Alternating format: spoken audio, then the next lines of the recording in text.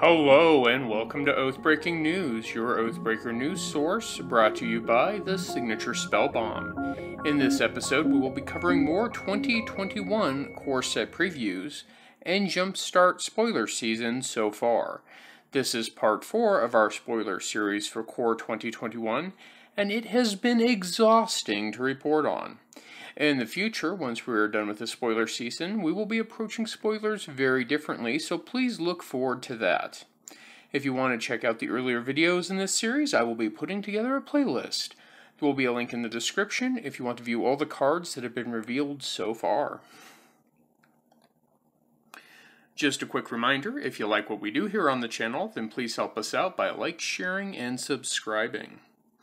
Let's continue to look at the spoiled cards and how they are likely to affect the Oathbreaker format. I will try to keep the coverage brief and to the point. Thursday, June 11th, 2020, they revealed the following cards. Transmogrify costs 3 in a red, it's a sorcery. We exile target creature card. That creature's controller reveals cards from the top of their library until they reveal a creature card.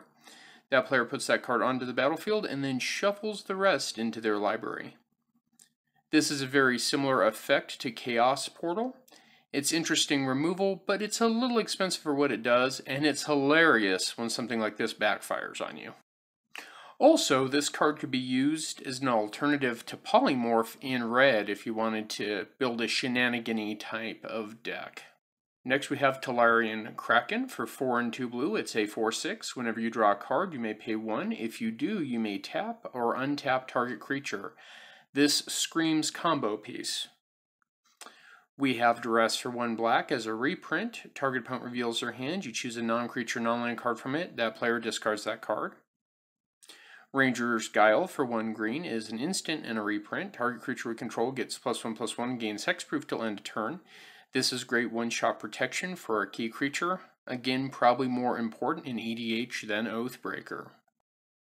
We have another reprint in Defiant Strike. It costs 1 white, and target creature gets +1/+0 till end of turn, and we draw a card.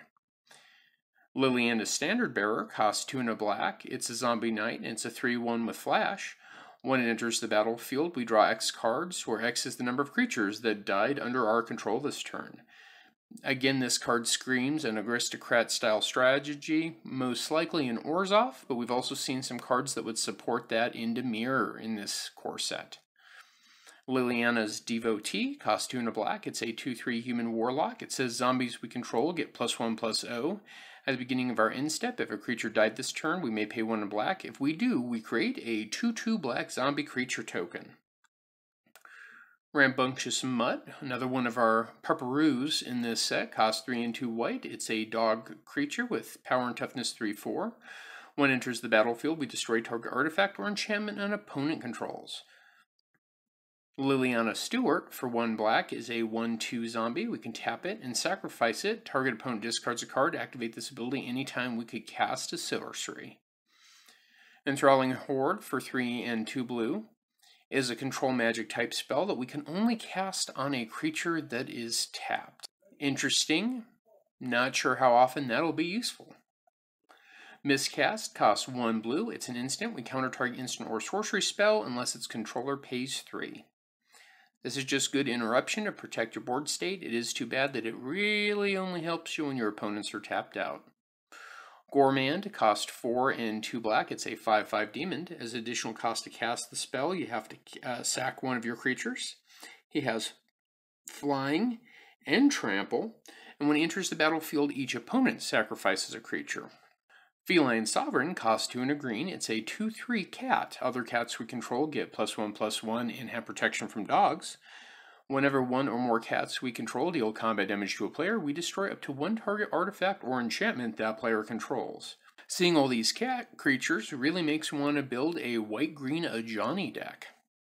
Just feels on theme. Truffle Snout costs 2 and a green. It's a 2/2 boar. When it enters the battlefield, we choose one. We can either put a 1/1 counter on it or gain 4 life. Wirewood Scourge costs X and a green, and it's a 0/0 Hydra creature. it enters the battlefield with X 1/1 counters, and whenever one or more 1/1 counters we put on another non-Hydra creature we control, we put a 1/1 counter on it. That's really interesting for 1/1 counter strategy decks. I can't wait to see how people play it. Tempered Veteran for 1 in a white is a 1/2 human knight. We can tap 1 white mana and tap it to put a 1/1 counter on target creature with a 1/1 counter already on it, or we can pay 4 and 2 white and tap it to put a 1/1 counter on target creature. Conclave Mentor for a green and a white is a 2/2 Centaur Cleric. If one or more 1/1 counter would be put on a creature we control, we put that many 1/1 counters plus 1 on the creature instead.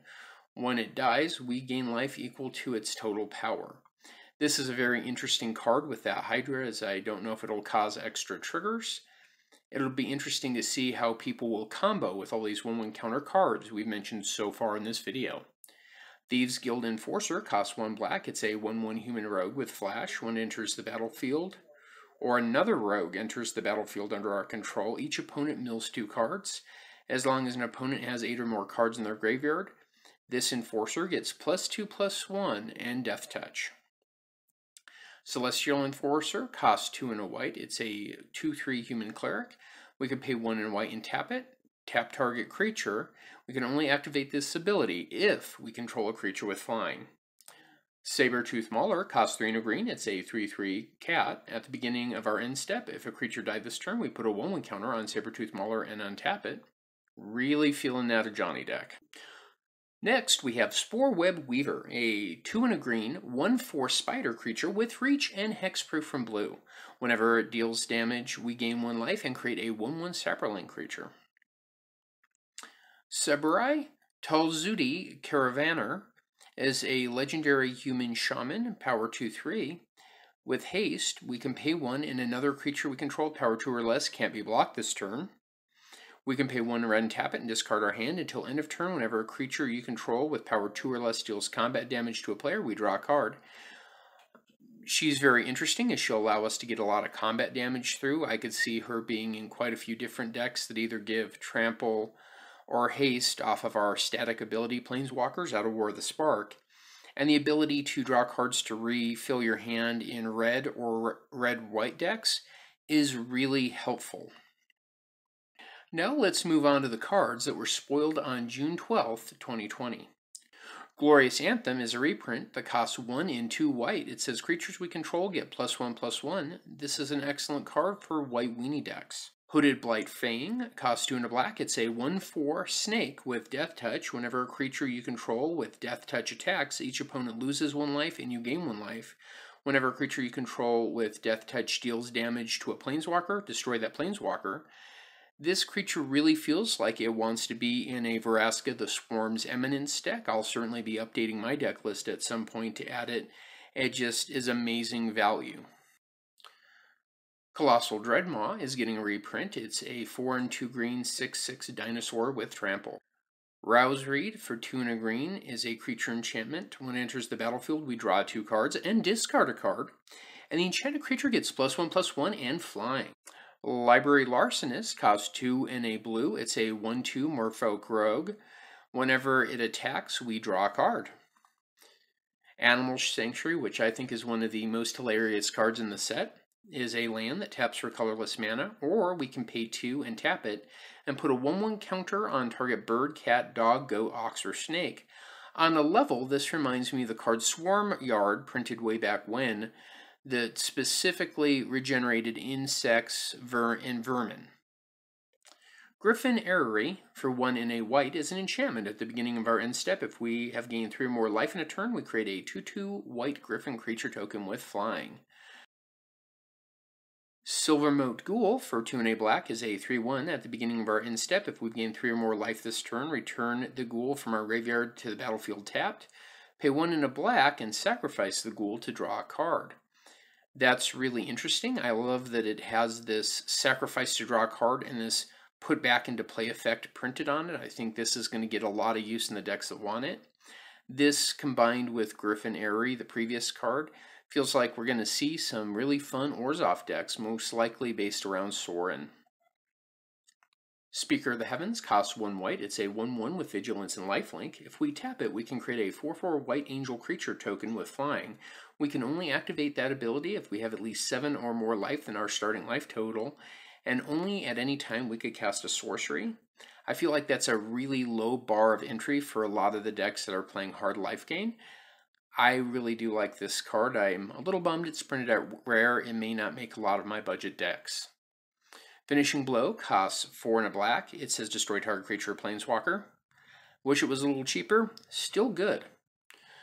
Terror of the Peak for 3 and 2 red is a 5/4 with flying. Spells your opponents cast, the target Terror of the Peaks cost an additional 3 life to cast.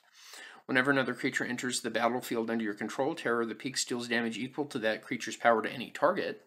This is wonderful. It's basically a pandemonium that our opponents are afraid to remove. If they try to remove this creature, they'll lose life, but if they don't, they're going to lose life every time you play a creature.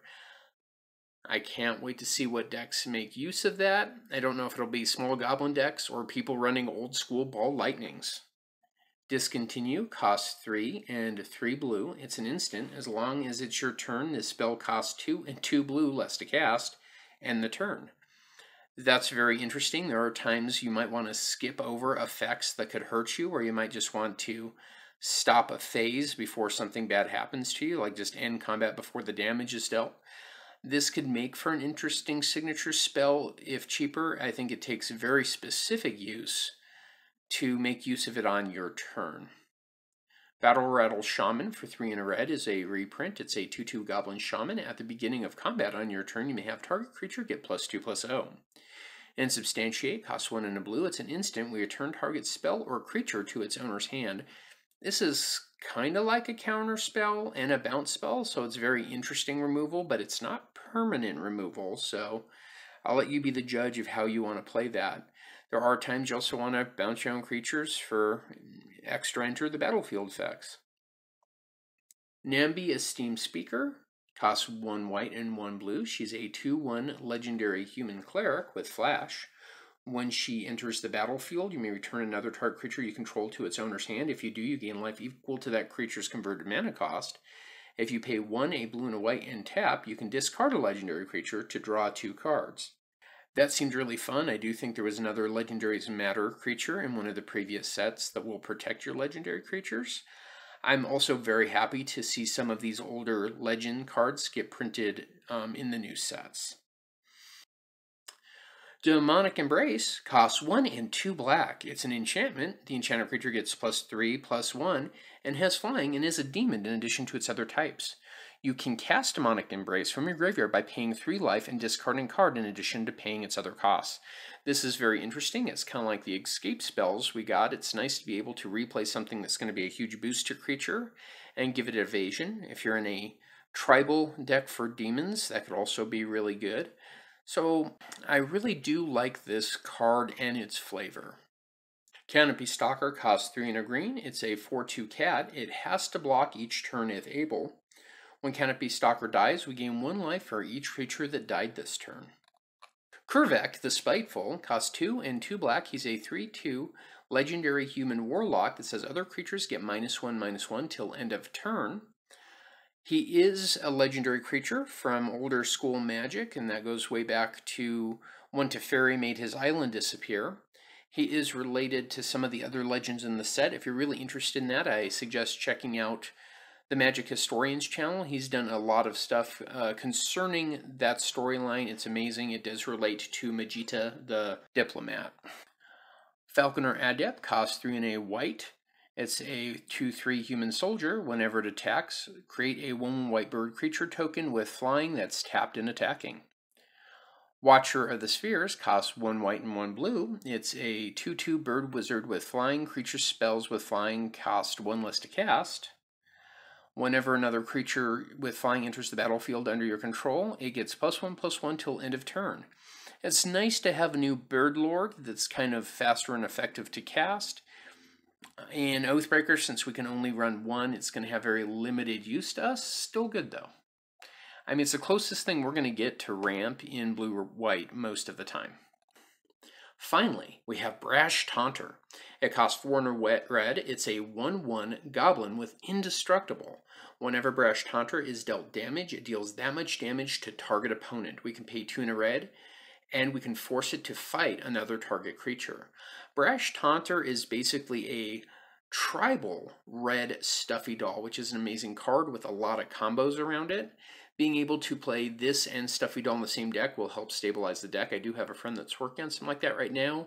I think this card's just going to be a lot of fun to see what people do with it. So having said that, that's the last card I'm covering today. We will be returning with additional spoiler season videos, so please be on the lookout. Having said that, I'd like to take a moment here to talk about my favorite local gaming store. This is not a paid promotion. I just want to support my friends at Mythic Games. Mythic Games is a gaming store for all ages in Littleton, Colorado. They have an amazing staff that always helps me with any request I have when I enter the store. They stock hundreds of games and are willing to ship them directly to you.